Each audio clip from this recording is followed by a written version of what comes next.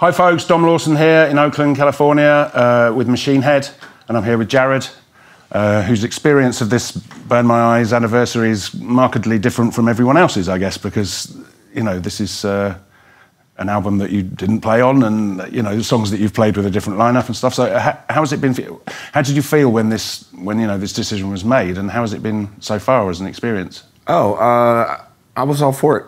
Yeah, I mean, it's a great album. I mean, you could put it in a classic category, and, you know, a lot of people, you know, was obviously their first exposure to Machine Head, and it's just really kind of, you know, burned its place in history.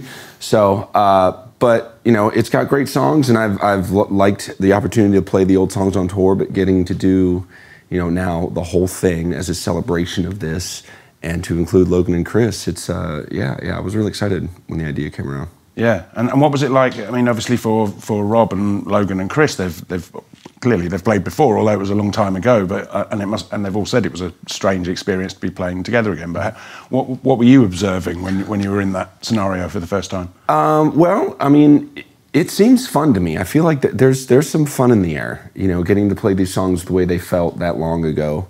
You know, and to include guys, you know, with a lot of history, but.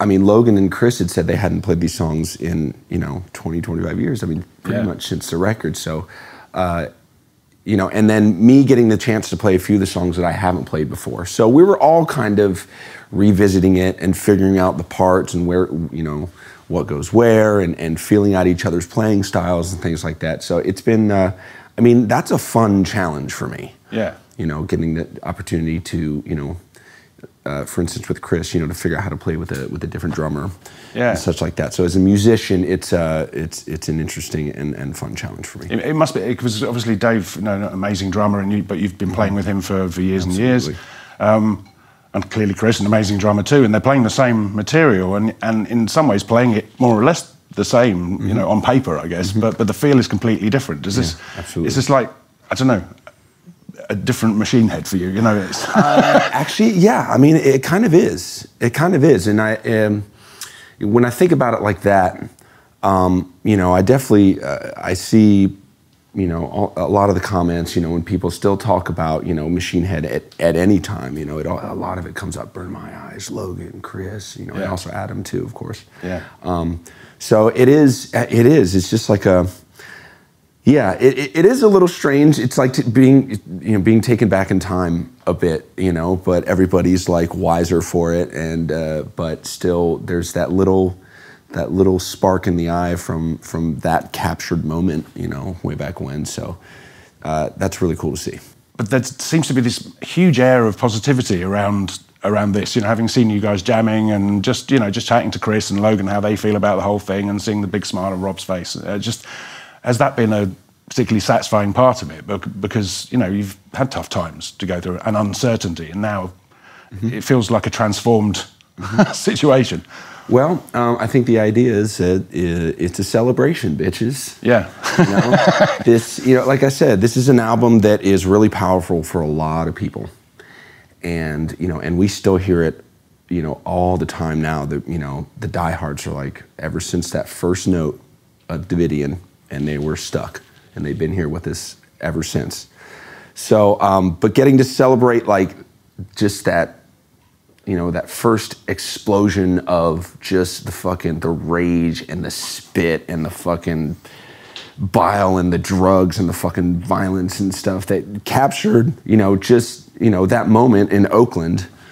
And I haven't really seen anything like it.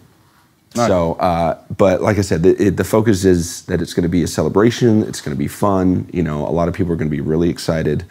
You know, so bring your, you know, your headbanging and your fucking screaming voices, and let's do it. Because obviously over the years you've played, like you say, you've played songs from Burn My Eyes at every show, because it's not an album that the band could ignore at any point. That wouldn't go down well. Have you ever kind of observed particular reactions? I mean, obviously Davidian is a big anthem, and that's always going to get a good reaction. But do you think those songs, in a way, with Machine Head, it's unexpected songs that get an amazing reaction, and those? Yeah, but I think with something like this, you know, because it's a big focus for this, you know, right now, and obviously including Logan and Chris. I mean, that's going to be what a lot of people are going to come to see, you know, and they're prepared for that, and they'll know the songs, and they will be ready to hear songs, you know, that they haven't heard before, or that they haven't heard in, you know, X amount of years. And I think that's going to be, you know, little gems like that, I think is really cool. And I think people just get super excited for things like that. Yeah, and something I've spoken about with everyone is that although Burn My Eyes isn't quite a political album, it certainly has elements of, you know, it's a very personal album, an angry album, but it speaks of the society that surrounded the band when the record was made, and somehow it seems, you know, certain songs seem really pertinent to today. Yeah, absolutely. I mean, it's all these people that are like, I don't like politics in my metal, and like, no, like, have you ever listened to metal? Yeah. I mean, come on. I mean, not everybody does it, but you know, oh, I don't like politics in metal. Just, okay, well, you know what? That's kind of what metal's for. It's because it's about shit that pisses you off. Yeah. Okay? Whether it's in your mind or whether it's, you know, in your surroundings. So yes, there is that political edge from back in the day because, you know, coming out of the 80s, you know, I went through it too. Fucking my dad lost his job and, you know, struggled for a bit. So, but it absolutely, it has that edge. I think at the time, it wasn't such a big deal. I mean, because, in the realm of, you know, with Rage Against the Machine, who was like, you know, ultra political. Yeah, of course. I think maybe at that point they were kind of like taking the brunt of that, like, you know, but you know, and then kind of, you know, relating that to the feelings now, you know, with everything, a lot of things feeling really divided, you know, and the point is everybody's hurting. Yeah. You know, but we get the chance to put that into some music and fucking share it with people, and then they're like, oh wow, yeah, I get that, you know. Everybody's hurting too, whether it's, you know, the fucking bank or your mom, yeah, you know, whatever, anything. But that political edge is there. So I don't know what people think when they say that they weren't into it, you know, and they're like, oh, we're like they're surprised. No. Yeah, most of the best thrash metal records are heavily political. Absolutely. Fact. Yeah. I also think it's something about something I know as a fan I appreciate, and I know the fans appreciate in general, is the kind of fearlessness that Rob has, and the honesty, and that, you know, back then obviously he was writing about things in a slightly more stripped down way because he was a younger man and, you know, not as mature emotionally and all that kind of thing.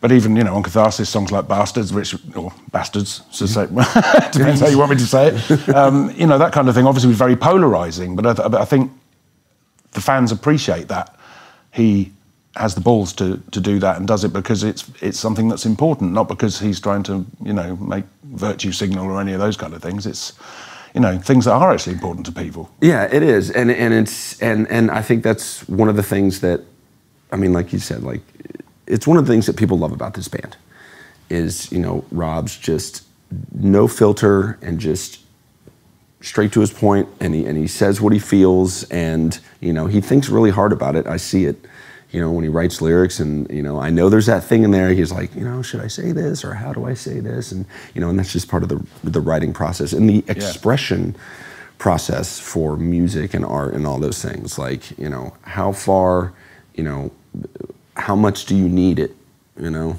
Like, and you just put it all out there, open and raw. So I think a lot of people can really appreciate that and can want to try to emulate that in their own lives, in their own honesty, in their own interactions and stuff like that. So I think it's something a lot of people really appreciate, you know. It's something that a lot of people really don't appreciate as well, which is one of those things that you just kind of have to take with it, you know. I mean, he knows, he's no stranger to that. He knows, he's like fucking a bunch of people really fucking hate me, and he's like, I'm just gonna do what I gotta do. Yeah. That's the only way you can be with it. Exactly. There's being loved and hated in equal measure is a good sign that you're doing something right, I think. Yeah. You know? Yeah. Yeah. Well, just as a final question, obviously, you know, you've toured heavily with the band for years now.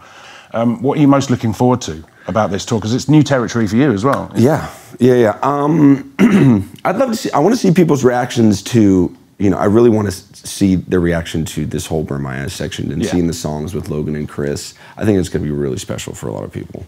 You know, the same hands, you know what I mean? Like, there's something about those same hands, you know. You can play, again, like you said earlier, you can play the same part and, you know, it sounds completely different because of, you know, who's playing. Of course, that's just how the music works. But I think it'll be, you know, really exciting for people to see that and to kind of, you know, take them back to the first time they ever heard or saw Burn My Eyes, you know, on tour or anything like that. So I'm looking forward to see people's reactions, you know. Yeah. It's going to be fun. Just when Chris lets that first roll go at the beginning of the video, and you just... when you did it the other day, I was like, whoa! Yeah. Hasn't sounded like that since... Yeah, it's got a jolt to it. Yeah. Amazing. Well, that's brilliant, man. Thank you. Cheers, thank you. Appreciate it.